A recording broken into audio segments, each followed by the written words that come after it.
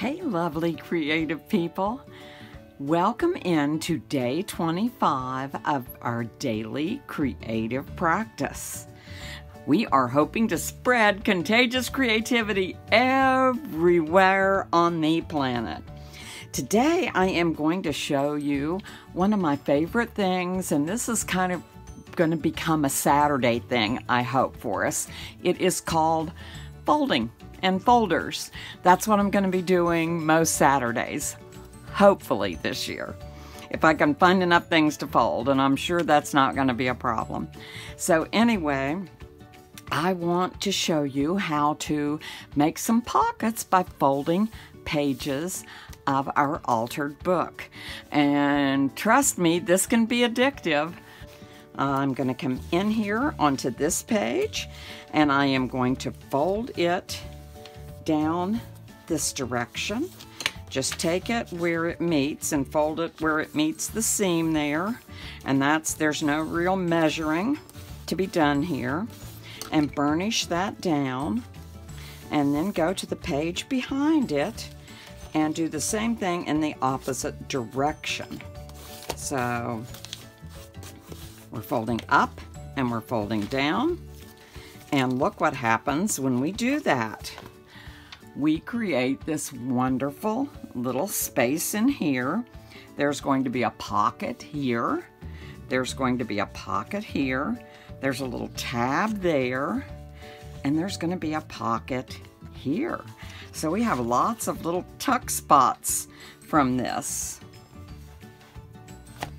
Okay, so now all we do is come to this underside, and and you know what, you really don't have to tape or glue along there, but let's just do it just to reinforce. And I'm going to come in with this and just go right down along the seam. And this is going to reinforce the seam as well as the pages. Okay. And fold this over.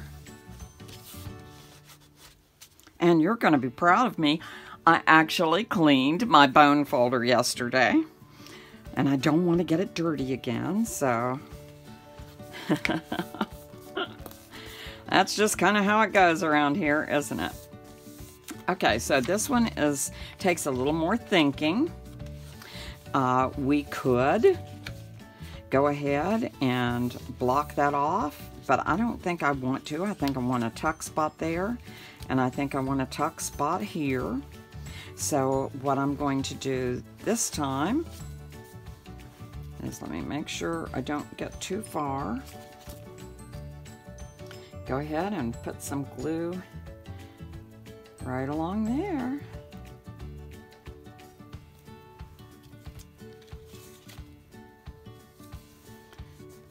And come in and smooth that along. Isn't that awesome?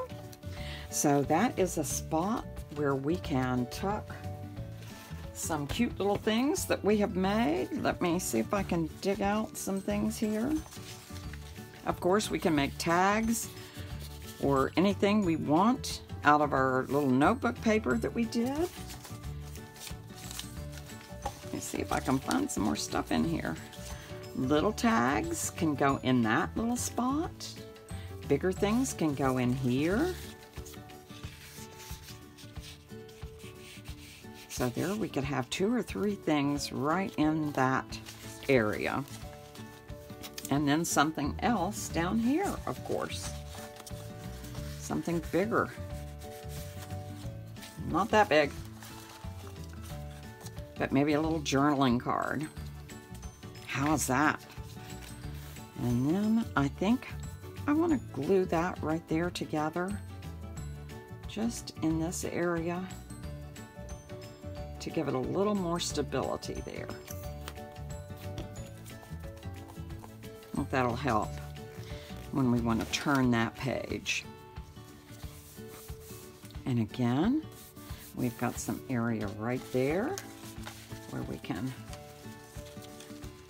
put one of our little things. So there's lots of stuff that we can do in that on that page, because there's lots of little hide holes, tuck spots, whatever you want to call them there. And I will finesse these a little bit more. This journal card is pretty well done. I rounded the edges, I gave a space. It's got stamping, it's got stenciling, it's got our watercolor background. So we've got a lot going on that, but it's beautiful, isn't it? So I'm gonna take some of these and make some more stuff to put in those pockets. And then I wanna show you one more folded place toward the back of our book, toward the back of our book, not box. So I want you to think about how you can use folding your pages, and there's lots of different ways. You can combine tearing with folding. So here's another one. We're going to start the same exact way that we did before by folding up to the center. Then we're going to fold this top part in toward the center. And there we have a spot and a spot and a spot.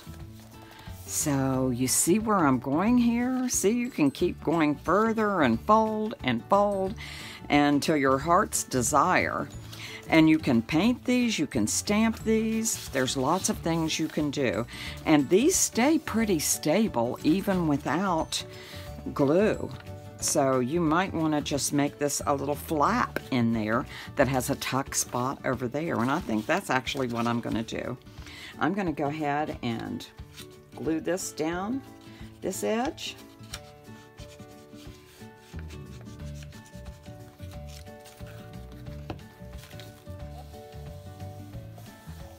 To make that a little stable. But I think I'm going to leave this one open, and I think what I'm going to do there, since I'm having some issues, I'm going to take my funky little scissors, my little scalloped ones that we've been using, and I am going to trim this right along that edge so that it's not straight, but that's okay. And then I think I'm going to come in and kind of darken that edge there.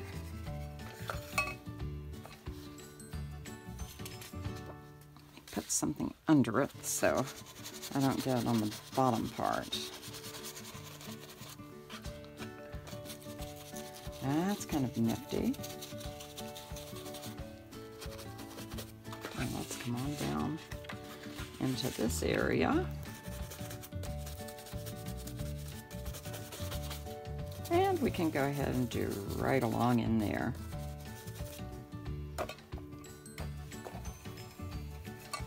So many things to have fun with.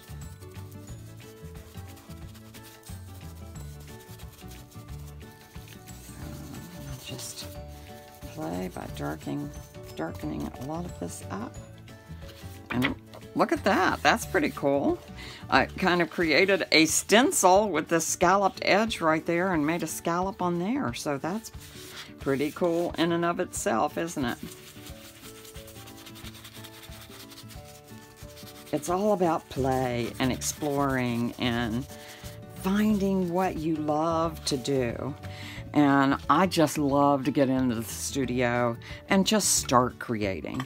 I have kind of an idea of what direction I want to go. So I just start off in that direction and go and see what happens and see where it takes me. So I think that's pretty cool in there. There's another tuck spot for something that we can make. I think that will be cool to carry on our theme here. And I will fix that up a little bit. And maybe what I'm going to do is come in and trim this edge back so it will sit in that pocket kind of neat. Neater than it does. That's pretty good. So let me go ahead and just trim that. Most of the time, you know, I love to tear. That's my favorite thing to do, is tear. I love torn edges, but that's kind of nice. It peeks out, and I've got a lot of things I can do on that.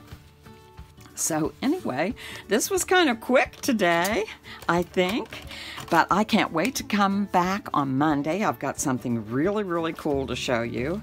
I'm gonna give you a peek, maybe just a little peek here in the front.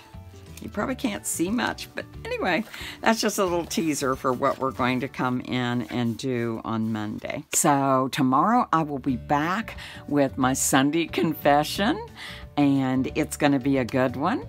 I'm not going to give you a hint about that, but it's going to be pretty good. So stay in and listen for your little dose of creative motivation and creative inspiration tomorrow. So how can I inspire you and your creativity today? I would love to know. So please go on the Facebook page, which is Creativa, or anywhere where you find these videos. On Instagram, they are now all loaded to my Rebecca E. Parsons YouTube channel. Yay! I finally finished that and got caught up with that. So you can find me several places, but like and share, please share with other people so we can get our contagious creativity just rolling all over the place. I know that you know somebody who would just love to play with us. So come on down, let them know. Bring them in and let them look around and see if they like what they see, because this is the 25th video. So we are on a roll, aren't we? Anyway, let me get out of here for this beautiful Saturday morning. This is Rebecca, and may joy be with you all.